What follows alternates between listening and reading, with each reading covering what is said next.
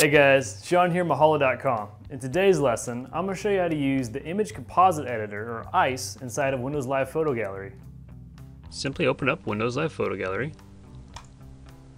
then click on Create, then click on More Tools, Download More Photo Tools.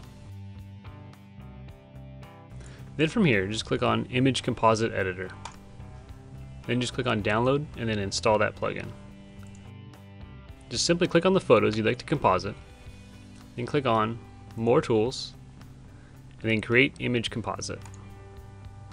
And what the program will do is it will simply create a single image out of all the images that you have connecting. And there you go, there's all of our images compiled into one single image. And what I could do is I can decide the quality, I can also crop the image, I can also save it to the hard drive. Now to save it, click on Export to Disk. I just like to put this one on my desktop. We'll just hit save. And there we go, let's check out our image. There's our image. And a good tip for getting a great composite is making sure you overlap your images so they can blend together very well. And there you go, that's how you create a composite image inside of Windows Live Photo Gallery. Now if you'd like to stay connected to this learning course, make sure to subscribe and feel free to rate and comment below, and then thanks for watching.